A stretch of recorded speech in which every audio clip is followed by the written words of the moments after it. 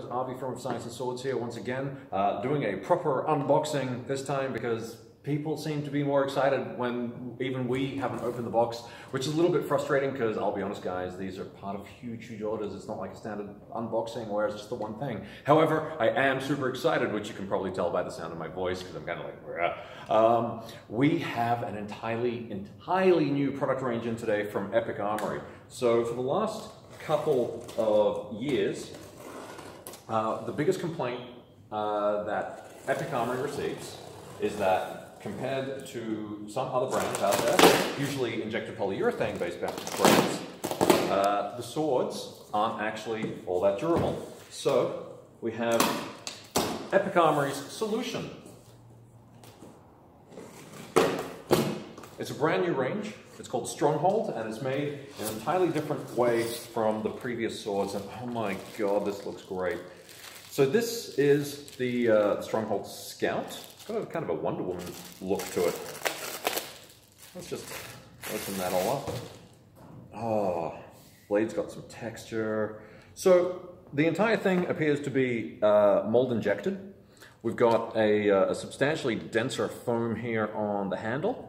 And then we've got a nice soft, oh, that's cool. I've got the little Stronghold H logo there in the foam. H, or Stronghold. Stronghold.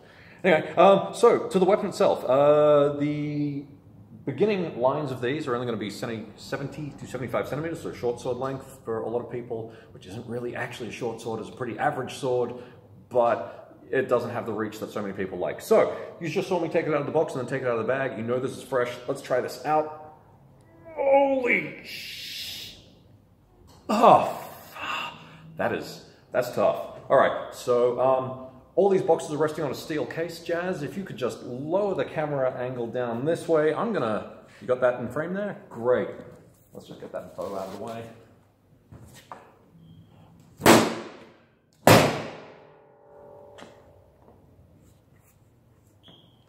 It's slightly scuffed.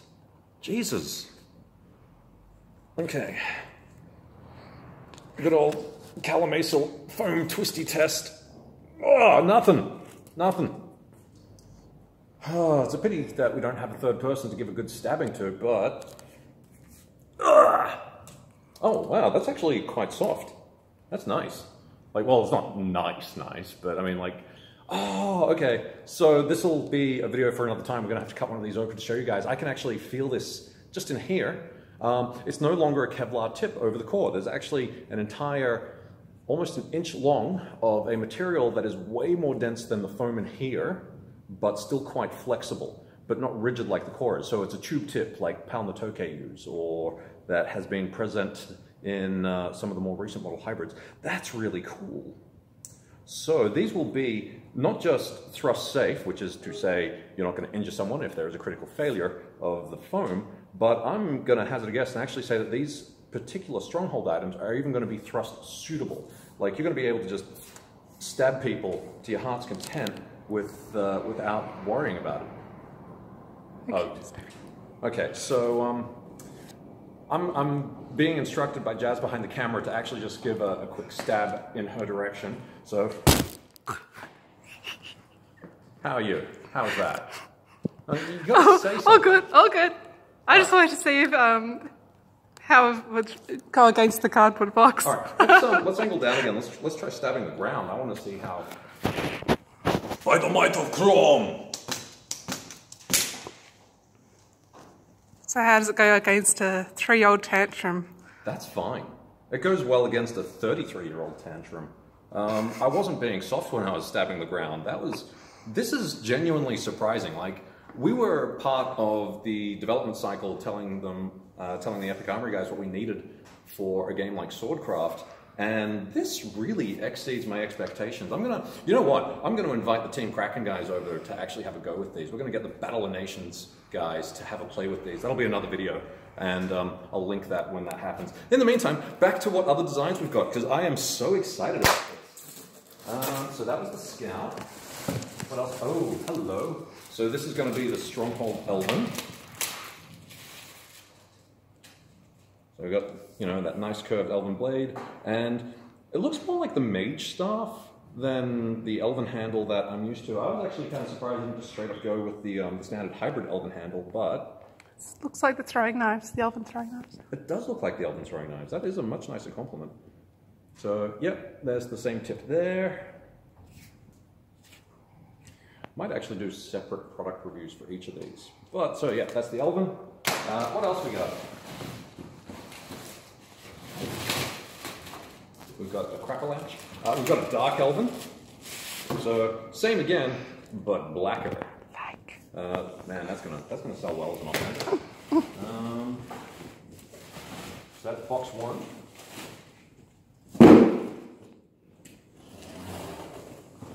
Really wish I brought a head today.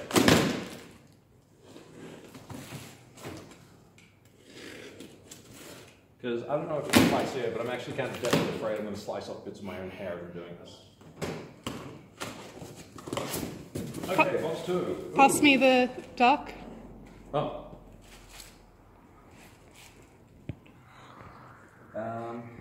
Let's just do it there. Okay, here it is. So, Pretty. this is the Valor sword. It's pretty similar to the Scout sword. You've still got that sort of nice basic style. So,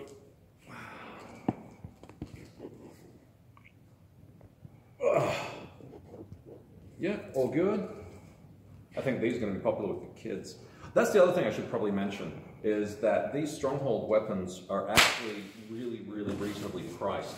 We're trying to keep them below 100 Australian dollars here, and that's actually going to be a thing, which means that you're going to get a Calamacial Novice short priced weapon with the same level of quality, but you're actually going to have some variety. So I think that's going to be a great selling point for these epic Armoury Strongholds. Oh, here we are. This is the Cutlass Cavalier Sword. Okay, so it's meant to be a cavalry saber. Got your nice basket hilt. Protects the knuckles quite nicely. Oh, still every bit as durable. Oh. No, cannot twist that off. That is good. Oh, here we are, the Earl Sword. So, because whenever we release a new range of anything, the first people to hop onto it are the Viking types. So, here we go. For all you Vikings out there, the Earl Sword, has exactly what you want. You got nice, you know, sort of knotwork there on the handle. Unlike the other Viking swords that we sell though, it does not have an actual leather grip. Does have a different shaped grip though, sort of a kind of an hourglass though. So you've got the wood patterning there. It actually feels like it's designed for someone with a slightly smaller hand than me. Like, it's still comfortable, but I'll be honest, I'm not a super fan of this part here. I would recommend just getting a leather wrap or, you know, tennis tape or whatever. What else have we got? No, that's that box. The clipping there, someone called in on Skype, which automatically turns off the camera. Yay! Anyway, we've still got one box left to go. So what have we got in here? We've got a few more of the Cavalier swords. Aha! These are the ones that I think people really wanted to see. So this is the angelic sword, you know, with the nice sort of wing shapes. Huh, I'm not certain if they're meant to be attached on. No, they are meant to be attached and they come off fairly easily. Okay, so guys, straight up honesty, because that's kind of what we actually do here with the equipment that we get. These little bits on the angelic sword, the crossguard, actually come off super easily. So technically they're not really meant to, I gather, but I don't think that's going to be too much of an issue because that seems to be quite durable. You can see me going like that and just flicks right back into place. So, you know, and the blade itself is colored where that pops off. So I think maybe it is meant to just sort of sit there, and if it, you know, a sword comes in, it'll get caught, you know. We'll have a word with Epic Armoury and see if that's actually meant to happen or not. Otherwise, the handle on the angelic sword, quite nice, quite slender. That'll be great for anyone who's, you know, like a partial angel or like an Icarus type character. That's quite nice.